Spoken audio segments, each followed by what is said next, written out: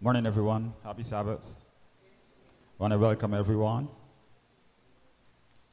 Today, we are continuing the prophecies of Daniel and the Revelation. We're looking at the closing events, and those closing events that we're looking at fall under the last three angel movements of Revelation 14. Before we begin, let us pray. Heavenly Father, merciful God, a wonderful Savior, as we tabernacle with you this morning, we ask, Father, that your word will be made very clear to our understanding. Give us the mind of Jesus Christ so that we will be able to grasp the truths of prophecy. Hide me behind the cross, O Father. Take control of this period of study. And as your word goes forth, may hearts be touched and lives be saved. In Jesus' name, amen.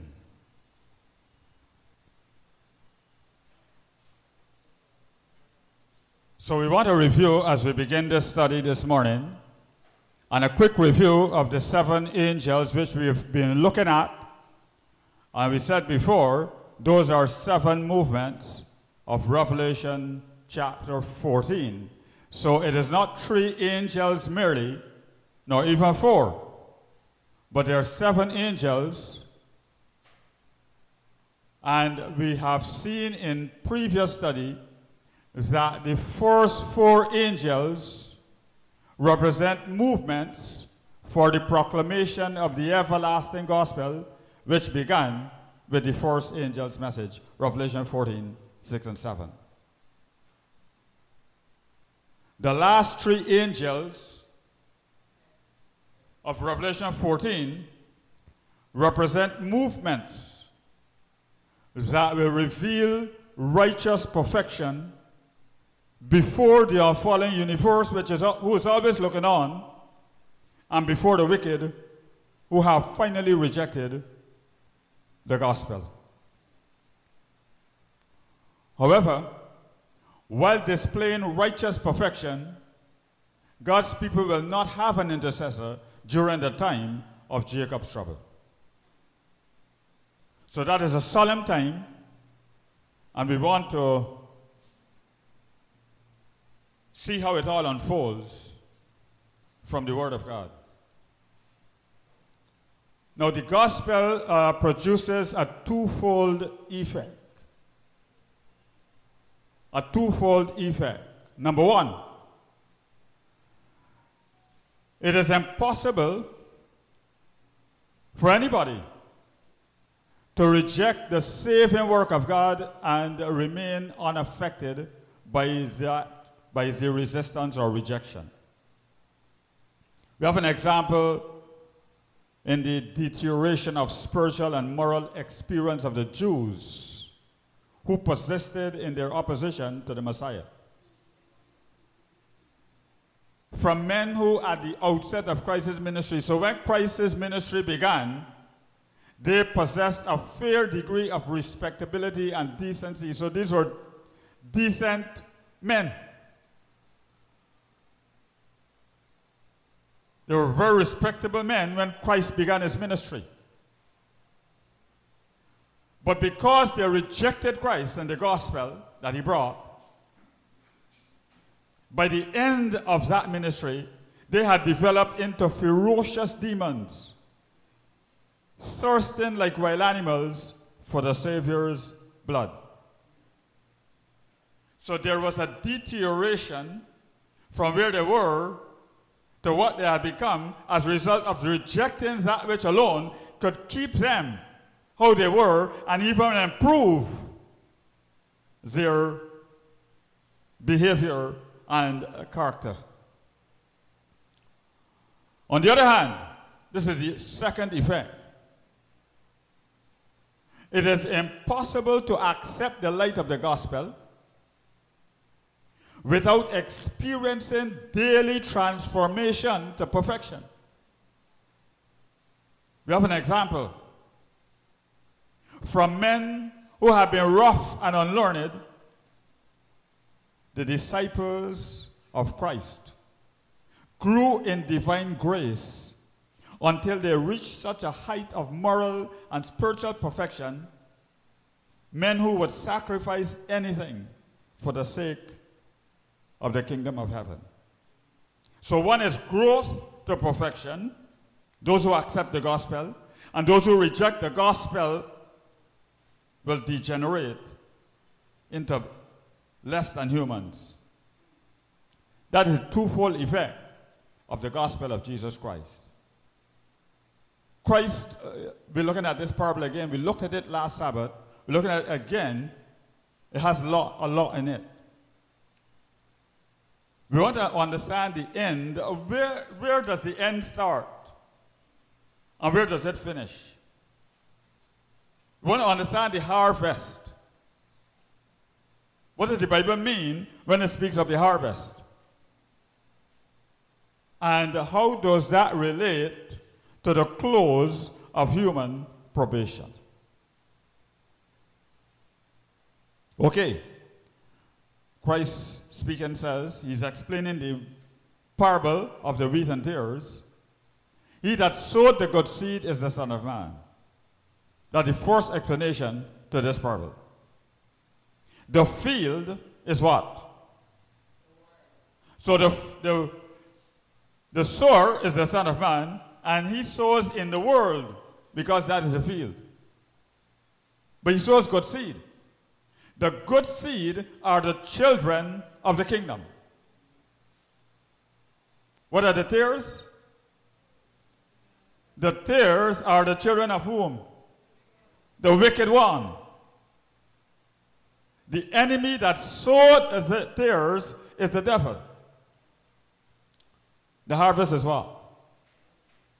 The harvest is the end of the world. And the reapers are the angels. So we're focusing on the harvest and the end. The harvest is the end of the world. So when we find out what is the end of the world, we will find out the harvest. Okay.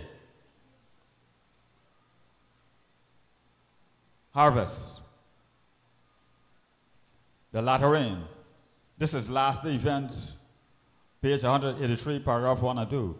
The latter rain falling near the close of the season ripens the grain and prepares it for the sickle. Because remember, the fourth angel is the Son of Man appearing in Revelation 14:14 with a sharp sickle. So the latter rain falling near the close of the season ripens the grain and prepares it for the sickle. The ripening of the grain represents the completion of the work of God's grace in the soul. By the power of the Holy Spirit, the moral image of God is to be perfected in the character.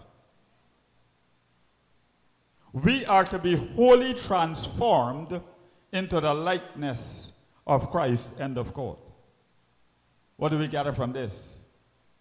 The latter rain, falling near the close of the season, ripens the grain and prepares it for the sickle or the harvest. And the ripening of the grain represents the completion of the work of God's grace in the soul. When the work of God's grace in the soul is completed, it means that we have reached harvest ripe perfection. It is time to reap the harvest. The Bible tells us in another place that as soon as the harvest is come, he puts in the sickle. That's Mark 4:28 and 29. Okay. Matthew continues, Christ continues rather. As therefore the tares are gathered and buried in the fire, burned, in the fire, so shall it be in the end of this world.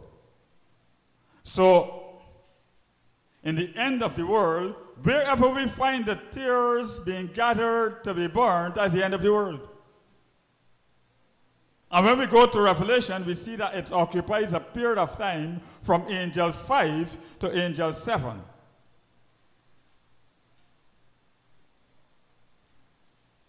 The Son of Man, Revelation 14:14, shall send forth his angels, and they shall gather out of his kingdom all things that offend, and them which do iniquity, and shall cast them into a furnace of fire.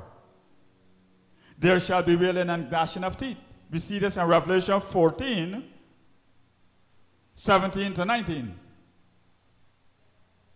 Then shall the righteous shine forth as the sun in the kingdom of their Father. Who had ears to hear, let him hear. The righteous shine forth as the sun in the kingdom of their Father. Revelation 14:1 tells us that the righteous are on Mount Zion with the Father's name in their forehead.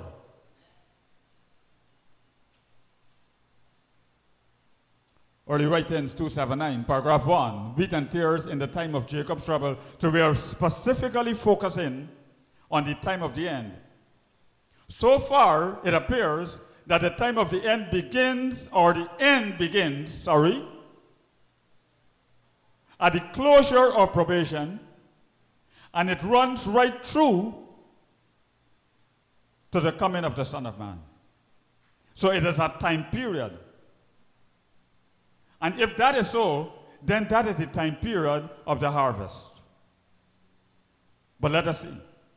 Inspiration. I was pointed down to the time when the third angel's message was closing. The power of God had rested upon his people. They had accomplished what? Their work. And were prepared for the trying hour before them. So the work was completed. They had received the latter rain, past tense, or refreshing from the presence of the Lord. And the living testimony had been revived. The last great warning had sounded everywhere, past tense. It had stirred up and enraged the inhabitants of the earth, who would not receive the message. So now we have two classes as the work closes, the wheat and the tares. The harvest must now take place. Early writings 280, paragraph 1. While Jesus had been ministering in the sanctuary, the judgment had been going on for the righteous dead, and then for the righteous living. Christ had received his kingdom. Remember Daniel 7, he went into the Father to receive his kingdom. Having made the atonement for his people and blotted out their sins, because he that is righteous must now remain righteous forever. The subjects of the kingdom were made up. Somebody asked if the 144,000 is a literal number. God does not refuse. All right? The subjects of the kingdom were made up. The marriage of the Lamb was consummated. So all of these things happened as Christ completed his work in the second apartment, of the heavenly sanctuary. Now, once Christ leaves the heavenly sanctuary, this is what happens. It was impossible. Now listen. We're looking at the harvest. And of course, there are going to be two harvests. The harvest of the wheat and the harvest of the tares, which we are told in Matthew 13. Okay? But while Christ was in the most holy place, we are told certain things could not happen. It was impossible for the plagues to be poured out while Jesus officiated in the sanctuary. He was standing there between God and guilty man. And he would receive the confession of anyone who says, Lord, be merciful to me. Remember me like the thief on the cross when thou comest into thy kingdom. But once he leaves, his work is finished. His intercession closes. There is nothing to stay the wrath of God. And it breaks with fury upon whom? Upon the shelterless head of the guilty sinner. So you're either guilty or you're righteous and will remain righteous forever. So probation has closed and some things begin to happen, and we don't have to ask who is a tear or a wheat at that time, because those who are not saved will experience the plagues. We are told it breaks with fury upon the shelterless head of the guilty sinner who has slighted salvation and hated reproof.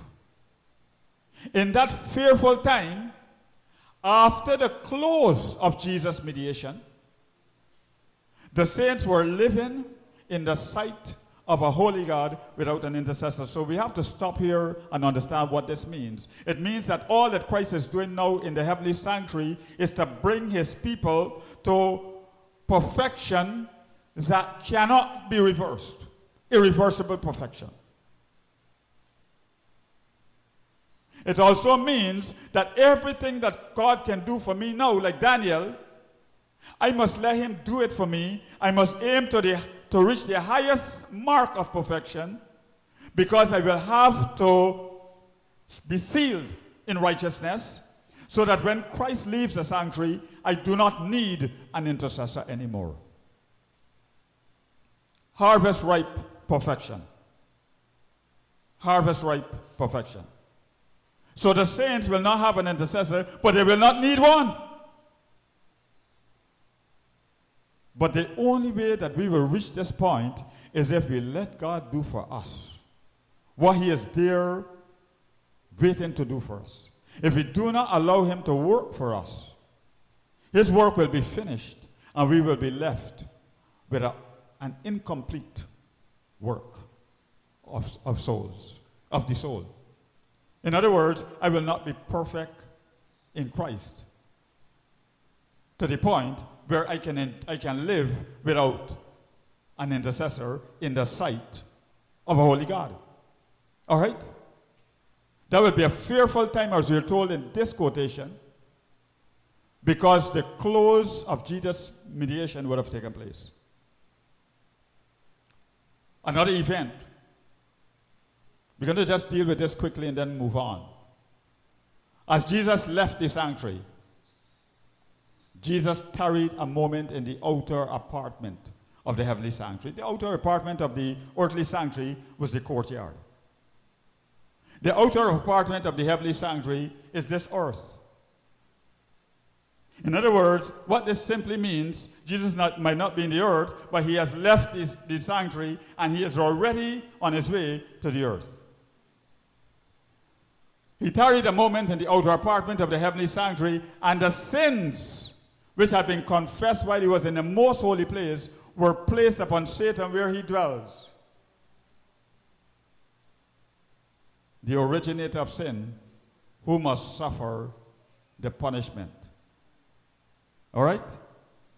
So all of that, those are events that will take place when Jesus has left the heavenly sanctuary. Now in the third angel's movement, we see something development here. We see a little development. It says, Great Controversy 427, paragraph 2. This is speaking of another parable called the parable of the 10 virgins.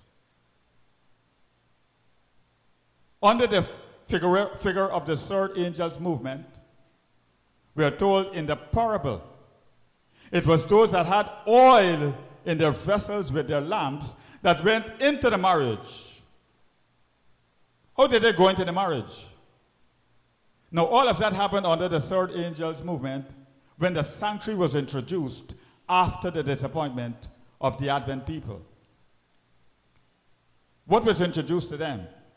It says, these saw the truth concerning the sanctuary in heaven and the Savior's change in ministration, and by faith, oh, praise the Lord, they followed him in his work in the sanctuary above. So we can follow Christ. They followed Christ by faith. That is how they got into the sanctuary. They were following him as they received the message of the sanctuary. They understood that he was not to come to earth. He was to move from one apartment to the next of the heavenly sanctuary. And they went there by faith and knew that he was now doing a different work on their behalf. So the third angel's movement of people followed Christ into the sanctuary by faith under the third angel's message. We skip the fourth angel and we come to the fifth. Revelation 18:1-4 speaks of the fourth angel's work. When it comes to the fifth angel, because this angel comes out of the temple. The word of God says, another angel came out of the temple, crying with a loud voice to him that sat on the cloud. This is the fifth angel. Trust in thy sickle and reap. For the time is come for thee to reap, for the harvest of the earth is ripe. Now we know in Revelation 14:14 that the fourth angel appears with a sharp sickle in his hand. But the fifth angel comes out of the temple and speaks to the fourth angel, who has the sharp sickle. How do we understand this? Follow. Those who follow the leading of the Spirit when the work closes, which we've just looked at, when the enthusiasm which animated them is gone, which we are told in the next quotation, and they flee to the mighty one for strength, those are the ones represented here in Revelation 14:15. All right? And this is Revelation 14:15 and 16. Okay? Another angel came out of the temple, crying with a loud voice to him that sat on the cloud, angel 4. What do they say? Trust in thy sickle and reap, for the time is come for thee to do what? To reap. So the harvest begins at the close of human probation, when Christ is no longer in the heavenly sanctuary. But the movement symbolized by the angel followed Christ into the heavenly sanctuary by faith, and now under the fifth angel they come out.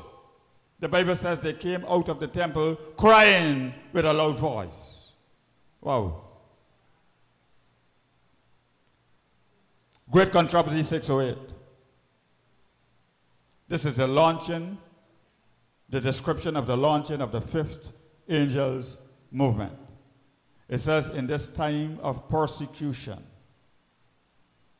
the faith of the Lord's servants will be tried. They have faithfully given the warning past tense. The work is closed. Looking to God and to his word alone. The enthusiasm which animated them is gone, yet they cannot turn back.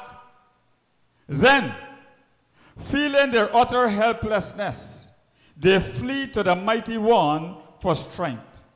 In other words, here is a people who are accustomed to whenever they feel weak, they run to Jesus Christ. Praise the Lord. What do you do when you feel weak? Do you go to Jesus? If you're in the habit of running to Jesus for strength, then you will do that. In other words, they will find themselves automatically speaking to Christ when the animation is gone and the work is closing, or the work has closed. They will feel a need because of the loss of the Spirit flowing through them. They remember that the words which they have spoken were not theirs, but his who bade them give the warning. God put the truth into their hearts, and they could not forbear to proclaim it. So they felt this power of the Holy Spirit to proclaim the word. And then they felt the loss of the Holy Spirit when the work was closed and they don't need it anymore. And they feel the need for help and strength. We don't have help, we need help and strength. And they run to Jesus. Figuratively, they're saying, trust in thy sickle and reap, for the time is come for thee to reap, for the harvest of the earth is ripe. Simply put. So the fifth angel does an important work. We're going to review this as we go along. The fifth angel does not finalize the Lord's work.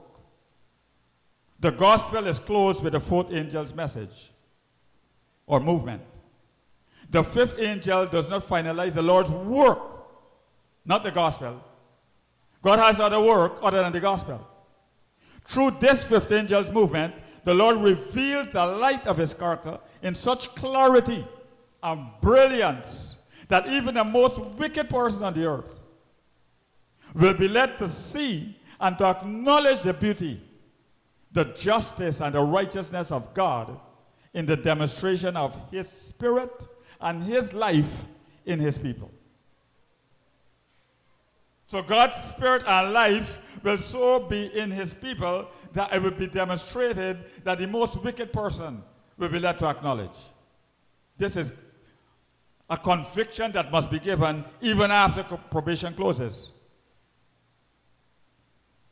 So the sixth angel does what?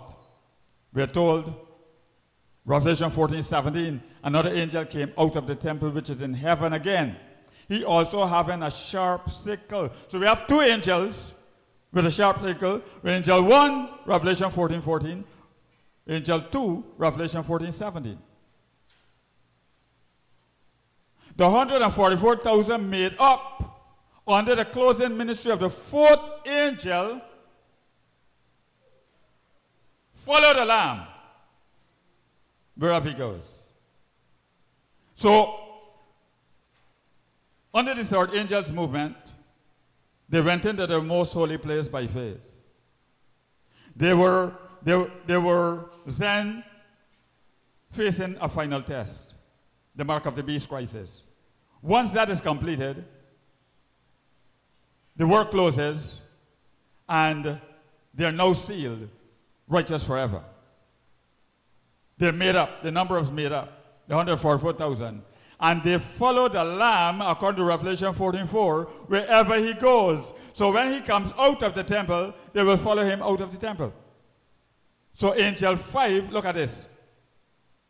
The members of the fifth and sixth angels movement are the same because they remain righteous forever. However, it was not God's will, even in angel 1's movement, that a large proportion of the people who came out to form the first angel's movement should have failed to follow on with the second angel as his work began and developed. That was very unfortunate. The work of God was delayed again and again because of human imperfection and failure. But once probation has closed, there will be no more delay, and not one person will fall away into apostasy after the closure of probation. Neither will any be called upon to lay down his life once the final seal has been affixed. Therefore, every member of the fifth angel's movement will go on to be a part of the sixth angel's movement because they will remain righteous forever, and the seventh angel's movement as well. So we have all the movements after angel 4 has the same people because they remain righteous forever. Wherever this lamb goes, they go. The seventh angel comes out of the altar. The Bible tells us, well, if the seventh angel comes out of the altar, it means that the lamb had to go to the altar. Does Christ go to the altar after probation close? Does Christ go to the altar after he comes out of the holy place, the most holy place of the heavenly sanctuary? You sure? Let us see. That is why we need Revelation 14. We need to understand the entire chapter of Revelation 14. The seventh angel comes out of the altar, which means that Christ had to go to the altar. Wow. We thank God for Leviticus.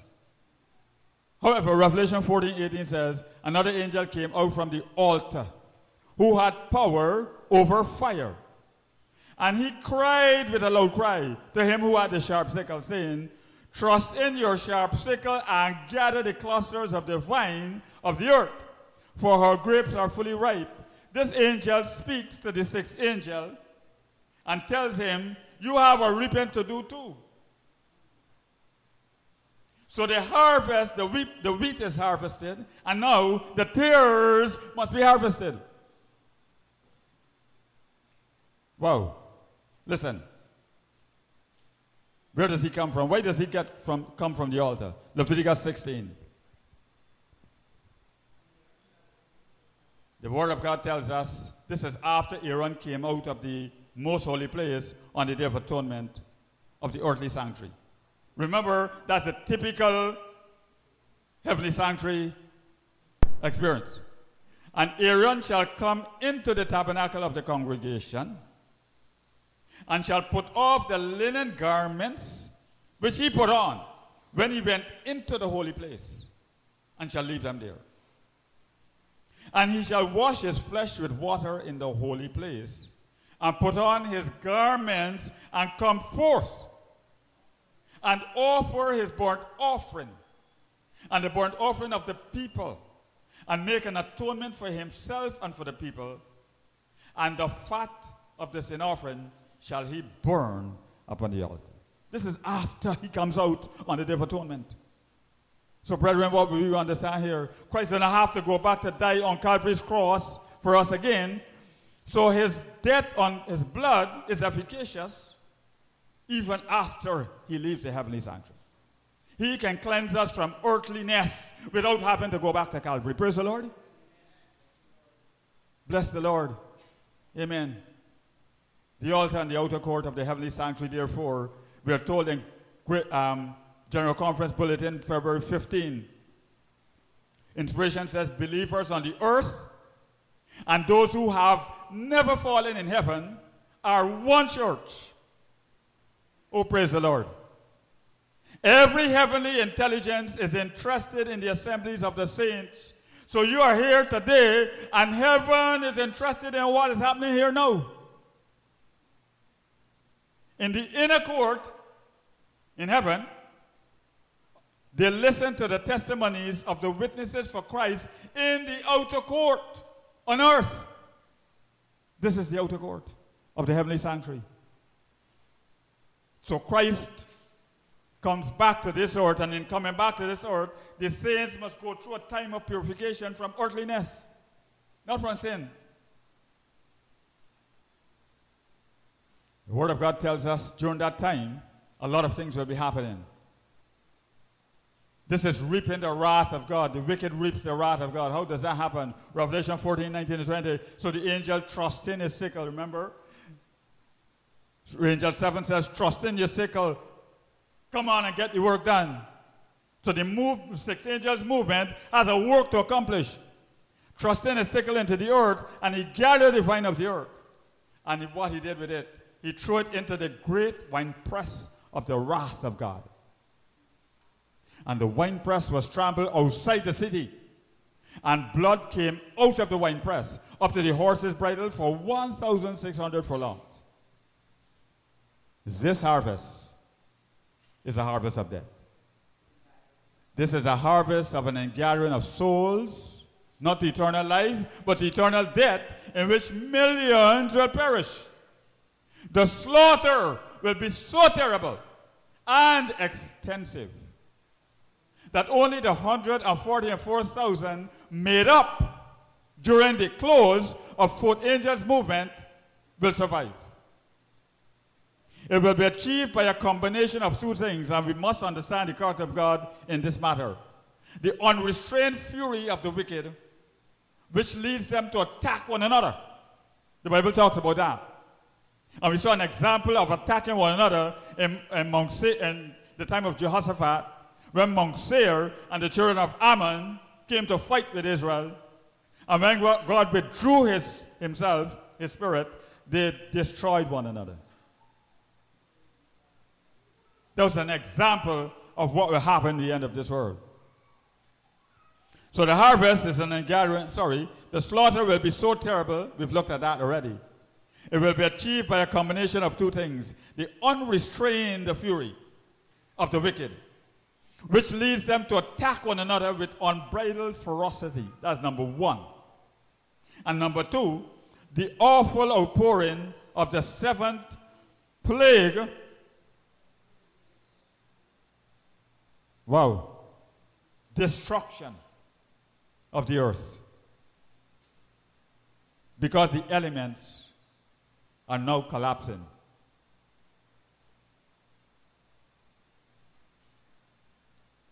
Let's go to the Bible to prove this point, and then we close. Jeremiah 25:33.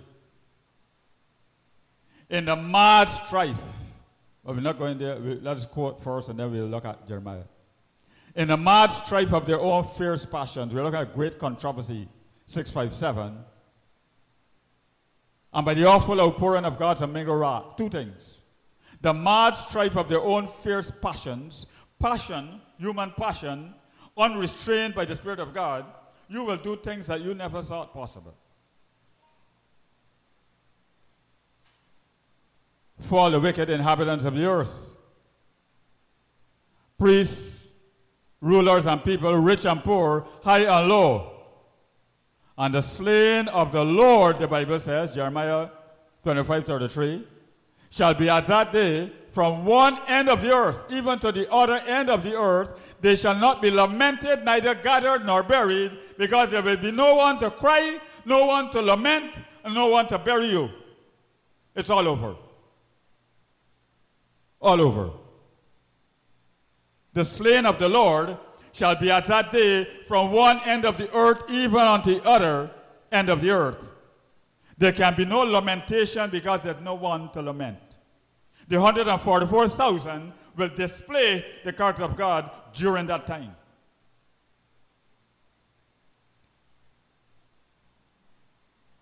How will they display it?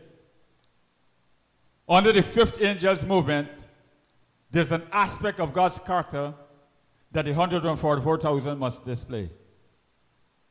The fifth angel has brought the guilty inhabitants of the earth to a true realization of God's character and of their own rejection of divine light and truth.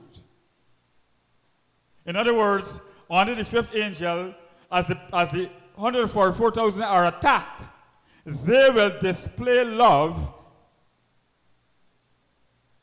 for hatred. After which, this awesome destruction we spoke about, or we just read about, of human life will really get on the way. Angel 6. Another aspect of God's character. Now the first reaction of the wicked, after they see the character of God so fully displayed, will be to fall at the saints' feet in hearty acknowledgement of the correctness of the position maintained by them. They will confess in heartbroken, soul-destroying anguish the evil of their own ways.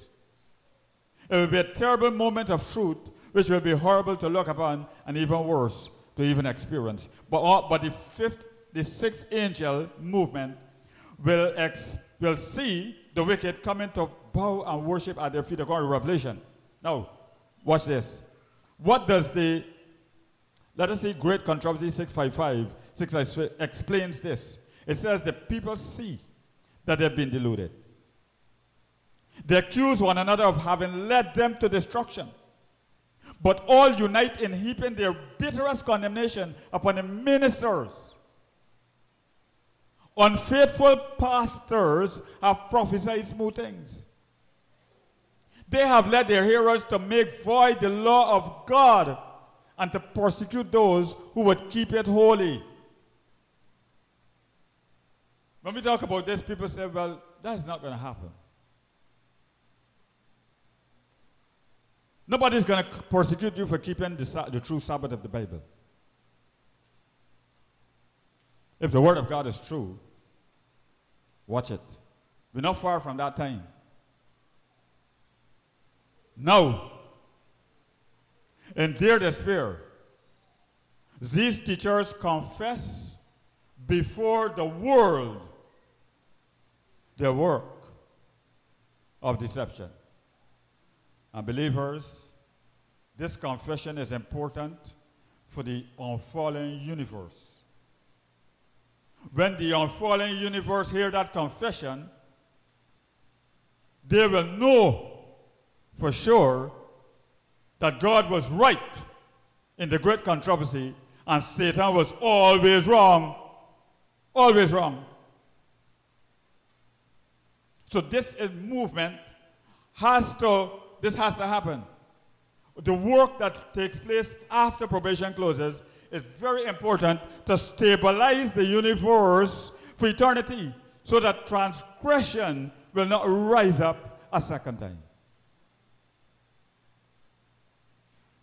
So after probation closes, those three movements are very important to stabilize the universe forever.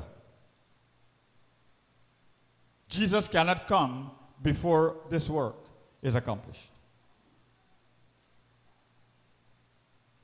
The seven angels movement. What is the aspect of God's character that they will reveal? We're told in the book of Ezekiel chapter 9, we saw this before.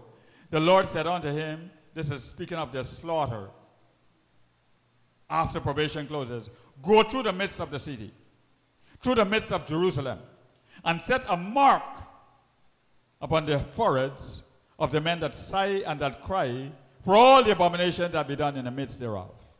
Revelation 7:1-3 speaks of the seal of God in the foreheads of God's people. After that, to the others he said in mine hearing, go ye after him through the city, and smite. Let not your eyes spare, neither have ye pity. Slay utterly old and young, both males and little children, and women. But come not near any man upon whom is the mark, and begin at my sanctuary. Then they began at the ancient men which were before the house. Oh, praise the Lord. What does all of this mean?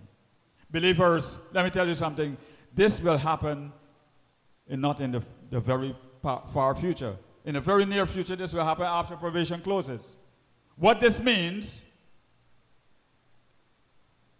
whether you're Adventist, whether you belong to the Sunday church, if you're an unfaithful pastor, then you will have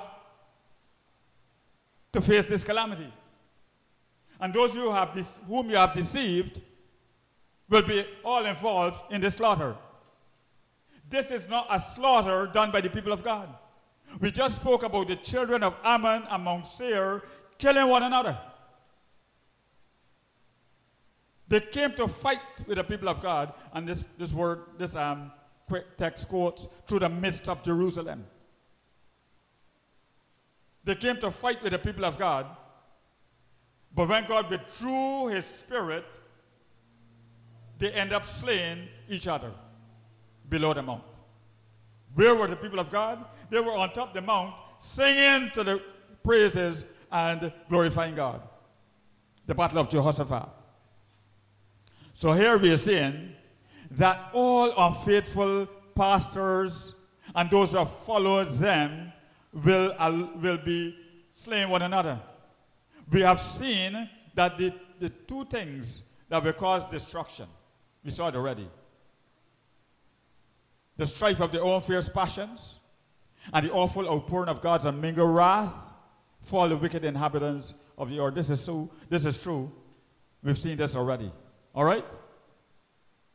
So Ezekiel 4:9 or 9:4-6 must be interpreted by the other paragraphs that we've read. Let us look at another one. Zechariah 14, 12, and 13 speaks of the same thing. The question is, who accomplishes the final destruction?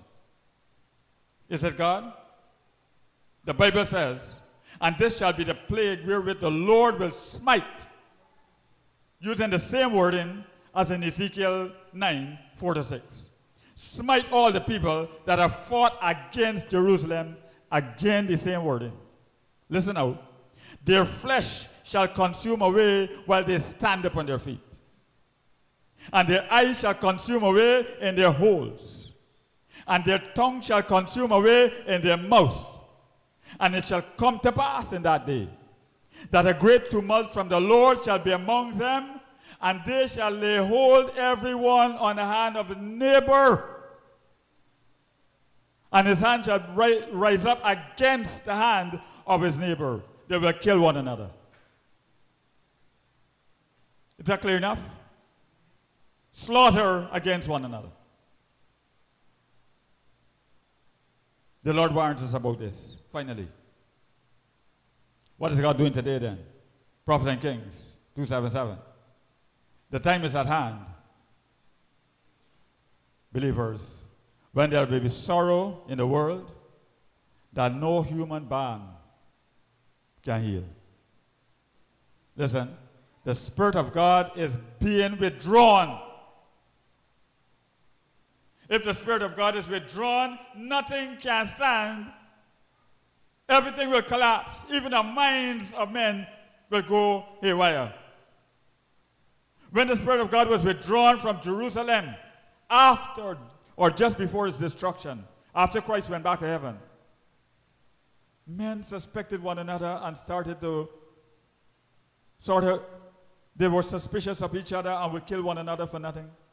They had gangs, marauding gangs at night, so would attack one another. When we see those young boys get into gangs and fighting one another, we would think, what is that happening? That's the Spirit of God being withdrawn from the earth. Mad strife. We don't need to wait until those things happen to find a shelter in Jesus Christ, believers. The only safe place is in Christ. Listen, the Spirit of God is being withdrawn. Disasters, and that's why disasters will happen, because when God created this world, the Spirit of God held everything in perfect conformity to the will of God. When the flood came in the time of Noah, after the imagination of men's heart became evil continually. They were saying, in actual fact, God, we don't want you. And when the Spirit of God was withdrawn eventually, and the collapse, the water above the firmament that God put there in Genesis chapter 2, 1 and 2, collapsed, and the water under the earth burst the fountains and came up. And God warned them. He said there would be a flood by Noah, and the men laughed at Noah. But God knew how he made the world, and he was just saying, if I depart, as you're asking me to depart, this is what is going to happen. And now we're living in the end, and God is saying the same thing to us, this is what can happen, and people don't believe.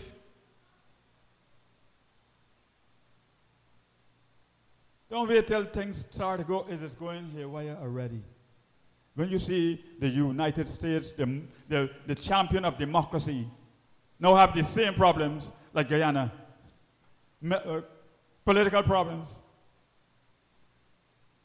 We are collapsed all over the world. Who are you going to look to? The Spirit of God is gradually being withdrawn from the earth, and collapse is taking place in every aspect of society. So in schools, they are ready to force young people into believing in homosexuality and lesbianism and all these things. Why? Because Satan has a program. The whole world must be destroyed, beginning with the minds of the young people. They can do that because the Spirit of God is being withdrawn. And as the Spirit of God is withdrawn, the protections are being removed. When we were small, nothing like that could happen. Disasters by sea and by land follow one another in quick succession. What caused the disaster in the days of Noah? The Bible tells us in Genesis 6 that the minds of men were only evil continually. They were in actual fact saying, according to Job, interpreted, Job says they were saying to the Most High, depart from us. When we give ourselves to wickedness, we are telling God, we don't want anything to do with you. That's the body language. And God respects body language. When you say to God you don't want him, but turn into evil continually, then God says, oh, you don't want anything to do with me. I am pleading with you by my spirit, and now you have committed yourself to evil. I have to respect that. And when God's spirit removes, collapse will take place, because the only way this world can be held in check is by the Spirit of God.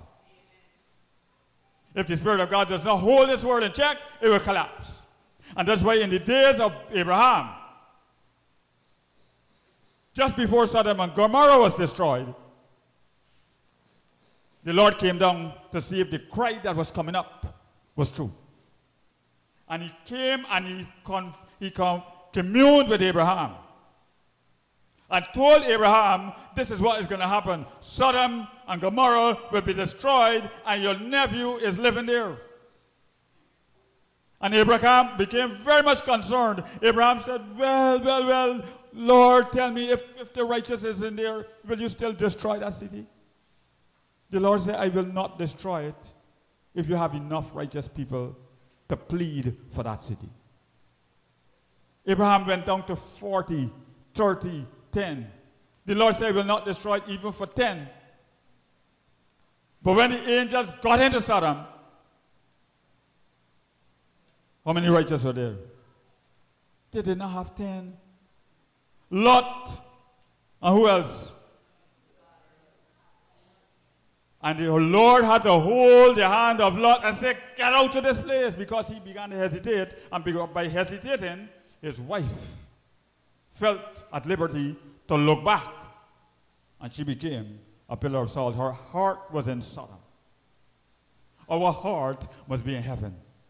Jesus says, I want to save you. I'm pointing you away from this earth. This earth is ripe for destruction. But I have gone to prepare a place for you. And if I go, I will come back and receive you to myself. That is the kingdom that Christ is going to receive. And he's coming back for his people. Let us close. Disasters by sea and by land follow one another in quick succession. Apparently, these calamities are capricious outbreaks of disorganized, unregulated forces of nature, wholly beyond the control of man. So we don't have control when we see calamities taking place, and sometimes you want to know, how come the big hurricane or a big tornado or something?